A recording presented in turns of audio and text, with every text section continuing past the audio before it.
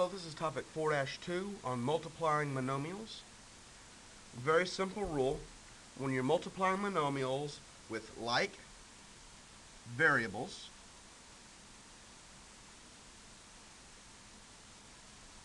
you add the exponents. So let's go ahead and do this. Well, 3 times 4 gives me 12. And n squared times n to the fourth would be 2 plus 4 gives me n to the sixth. Now the reason that works is this is really 3n times 4 n. And 3 times 4 gave me 12. And I have 1, 2, 3, 4, 5, 6 n's, so that's n to the sixth. Now, I don't want to have to do this for everything, so I'll refer back to it, but you need to get in the habit of just adding your exponents. So come over here, and we're going to take negative 3 times 5. That's a negative 15. And then a squared times a give me a to the sixth. Because this is really a, and then a. No, not a to the sixth, a to the third. Sorry, I'm still thinking of 6 from the problem earlier. This is just a to the third. And now this is b to the third and b to the fourth. Well, 3 plus 4 is 7. This is really b, b, b, and b, b, b, b, which would make 7.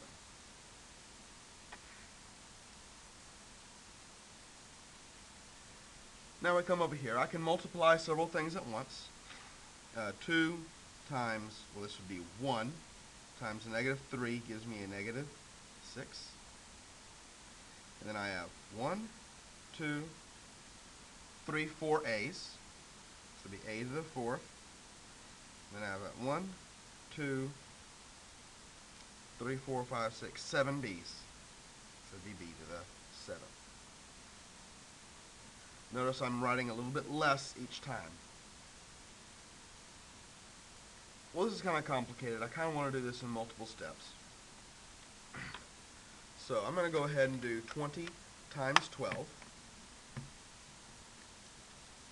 And that gives me 240 over 3 times 5 is 15. And 240 over 15 equals 16. Just kind of get that out of the way.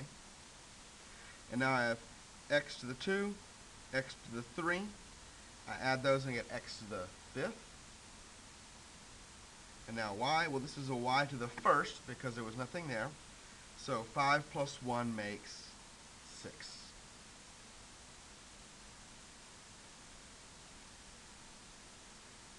Right, and now moving down here. Well, this is a polynomial, not a monomial. So first I need to multiply this, then multiply that, and then see if I can add them. So let's have a look. 3 times a negative 2, well, that's a negative 6. X to the fourth, x squared, make x to the sixth. Y to the sixth times 1, y to the first is y to the seventh. Plus. All right, well, 8 times 1 just gives me 8.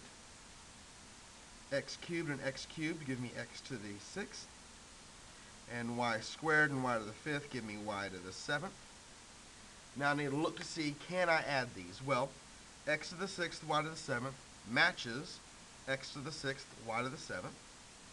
And because they match, I can go ahead and add them. And negative 6 plus 8 equals 2. X to the sixth, y to the seventh.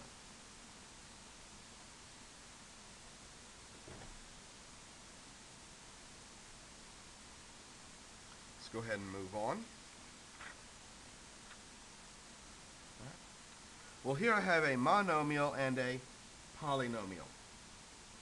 All right. So with this monomial and polynomial, I'm going to need to distribute.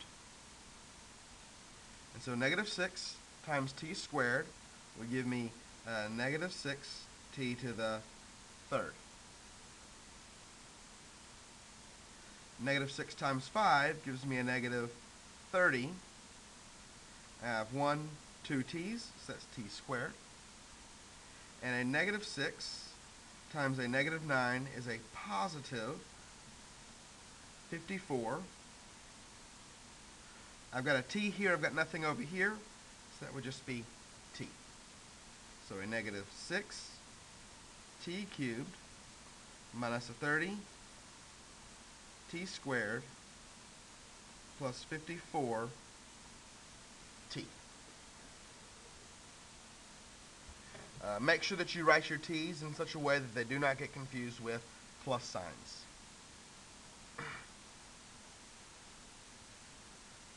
Moving on to number 7. Again, I need to distribute. So p squared times p would give me p to the third. Q to the third times q would give me q to the fourth.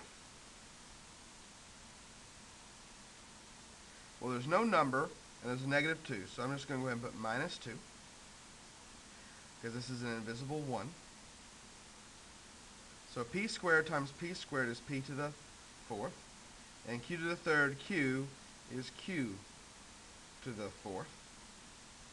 And I look to see, can I combine these? Well, this is p to the third q to the fourth. This is p to the fourth q to the fourth. Well, these exponents are not the same.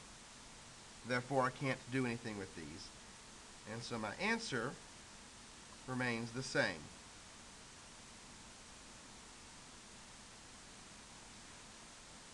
I can't change it. Well, we've got another distributing problem.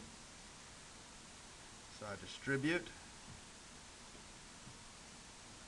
Negative 3 times 2 is a negative 6. R and r squared make r to the third. S and s make s squared. Negative 3 times 12 is negative 36. R, no r's. S, no s's. And now I throw in a t, because that t is here. Minus negative 3, this actually be plus, because negative times a negative make it positive. And 3 times 7 make 21. R, S. Notice that if the letters weren't present, I just went ahead and copied them down. And this is, of course, as simple as it gets.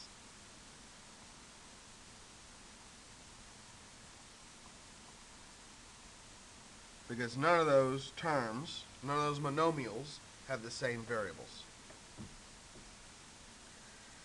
And now for our last example, we want to find the perimeter and the area. Well, this is obviously BC because that's BC. And this would be 3 BC. So if I want to find the perimeter, well, I've got 5 BC plus BC plus BC plus 4 BC plus 3 BC. Well, that would also be 4 BC plus BC plus BC. If we add all those together, 5 plus 1 plus 1 plus 4 plus 3 plus 4 plus 1 plus 1 give us 20 BC.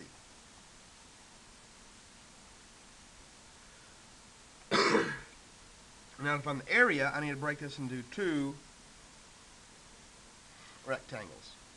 This first one will be BC times 5 BC will give me 5 B squared C squared.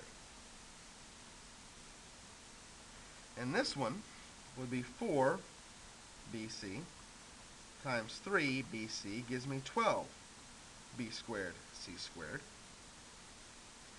And when I add those two together, I get 17 B squared C squared.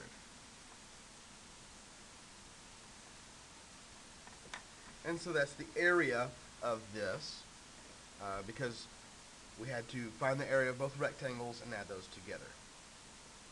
Good luck on your assignment, and have a good day.